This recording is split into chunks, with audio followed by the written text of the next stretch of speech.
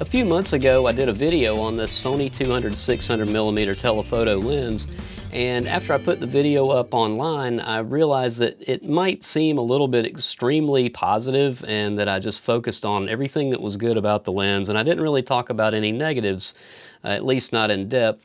And I've had the lens for about a year now, and I've used it a lot, so now I want to do a bit of a long-term kind of casual review. It won't be real in depth, but I want to talk now maybe a little bit on those things that maybe aren't so perfect about the lens. So the question after using it for a year, what is wrong with this lens? I'll just go ahead and say right up front, not much, but I will talk about a few things that may or may not be good, and just a little bit more about what it's been like to use it for all this time. So first of all, I've been still using it with an A7S III, more for video when I do that, and then I've used the A7 III.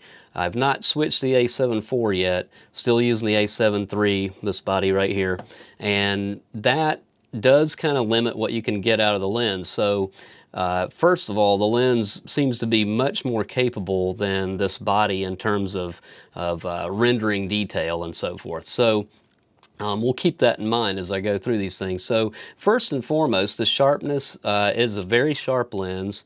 That hasn't changed my opinion about that. The general image quality is great. The out of focus areas look great. It just really ticks the box where that's concerned. As far as like distortion and chromatic aberration, they're pretty minimal. I feel like for photos, they're easily corrected in Lightroom.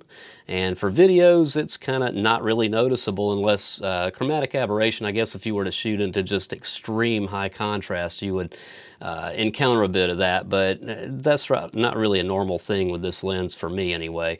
So I've not really had that problem very often with it. So as far as the weight is concerned, it is a pretty heavy lens, and it will kind of wear on you to walk around and shoot handheld with it for extended periods. But I do use a tripod a fair amount with it, and if I do shoot handheld, I try to find places where I can get myself propped up if I need to stay in the same place for very long. But having said that, if you're looking for something light, this definitely isn't the lightest lens you could find.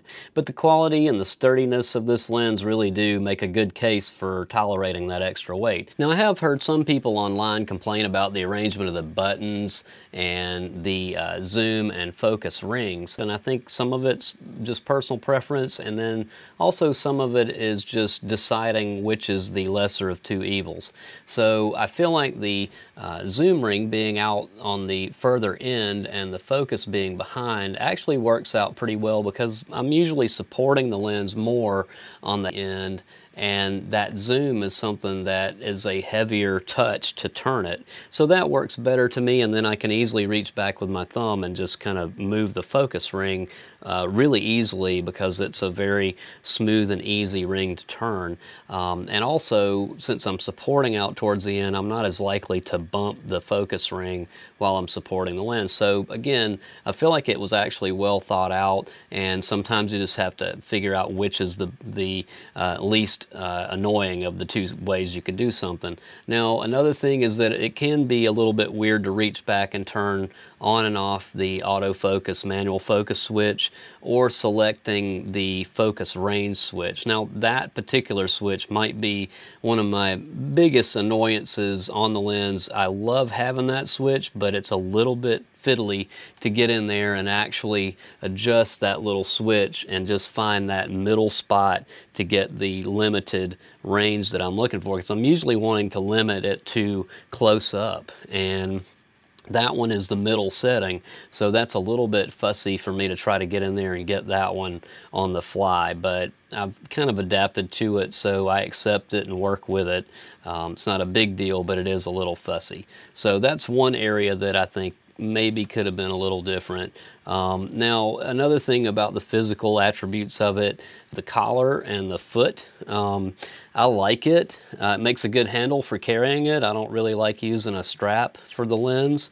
I know someone had asked me a while back if I had a strap that I like to use with this lens, but I really just don't like using camera straps very much anyway, so I never really want to put a strap on this lens at this point. Maybe someday I'll be inspired to do so, but I just really haven't wanted that. I like being able to just carry it by hand, and I like holding it by the tripod collar or by the foot. So that's really kind of a convenient thing to me, and you can just turn it to put it on top if you want to kind of just carry it that way and then have it out of the way later. But a lot of times I even support on the fly with the foot, so I'll leave it on the bottom the way it normally would be. Now it does have a nice little easy way to latch it and release it real quick if you just want to take it off and off of the collar, so that's convenient. I do wish though that Sony would offer a version that wasn't just third party, that would be like a Manfrotto size plate or something like that, so that would have been nice. But anyway, you can't have everything.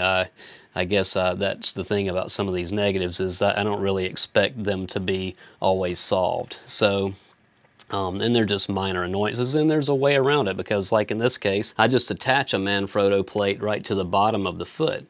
And that works out just fine, and it's a smaller one, so it's not really adding a lot of weight or anything to it. So that's not a problem for me, really. I just work around it, even though I might have preferred something a little different. Now, another area that I've seen people make a little bit of a complaint with this lens, and it's common for Sony lenses, is that it has some focus breathing. And in this lens, it results in the fact that when you're shooting something that's very close or close to its close focusing distance, you don't really get the benefit, the full benefit of a 600 millimeter telephoto range. You're actually getting sort of a lesser magnification. Now, I've heard Tony Northrup suggest using extension tubes to kind of regain some of that by adjusting where the focus would be. Now, I would like to try that at some point, but I just haven't bought those for this lens yet, and it really hasn't been much of a problem. I've been able to get real close and still get decent magnification of small birds, so no real complaints yet, but I will probably try the extension tubes at some point to see if I can mitigate a little bit of that focus breathing problem on close-up subjects. So anyway, that's something to think about though with this lens. It does have that little bit of a limitation there. Now, as far as the stabilization is concerned on this lens, I feel like it performs really well. I think Sony cameras, or Sony mirrorless cameras, with their in-body stabilization is really more the limit. They have a very large sensor and a very small mount, so there's just not a lot of room to stabilize the sensor, so I feel like that's where the limitation is more than on the lens. I feel like this lens actually does give you a lot of ability to shoot handheld with lower shutter speeds than what I would have expected, actually. So I feel like the optical image stabilization that's in the lens actually performs really well. It's just the Sony in-body stabilization that just really isn't all that fantastic. It's okay, but it's not like Panasonic or something like that. So if you're used to the Panasonic type stabilization, especially their GH5 and so forth, then this would be totally different experience for you, and underwhelming to say the least. But it does work, and it is reasonably smooth, so that's acceptable as far as I'm concerned for the other advantages in this system. So after using this Sony 200 to 600 millimeter telephoto lens for about a year, I can ask myself that question: what is wrong with this lens? And the answer is very little. Just like it was at the beginning, it's just very little wrong with it. I'm very happy with the image quality, and any of the little issues that I might have with it are all perfectly within the range of things that can be accepted or worked around. So I still feel like this is a great lens for the money if you're in the Sony system and you want something that's kind of in that prosumer range, I guess. It's good enough to be used for pro results as far as I'm concerned, even though it's not a 600 millimeter prime.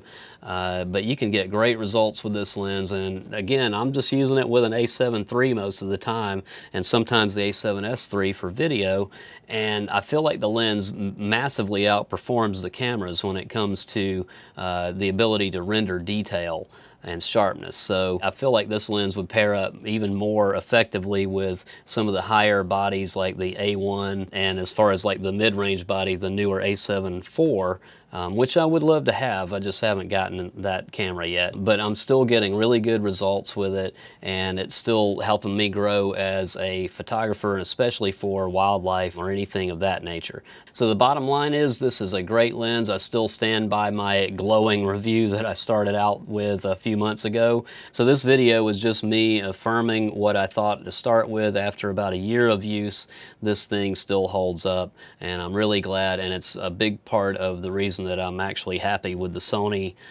camera lineup, is to get to use this 200 to 600 millimeter telephoto lens. So I hope you enjoyed this video. I hope it was helpful. If you're considering this lens, maybe you could hear some of my positives, and really not so negative, but just some of the things that kind of come along with a lens like this. But anyway, hopefully it maybe helps you decide on whether you should have this lens or not. Or if you bought one, maybe it just affirms that it's a great lens to you as well. So anyway, leave your comments below. I'd love to hear from you. Click like, subscribe, and I'll see you next time.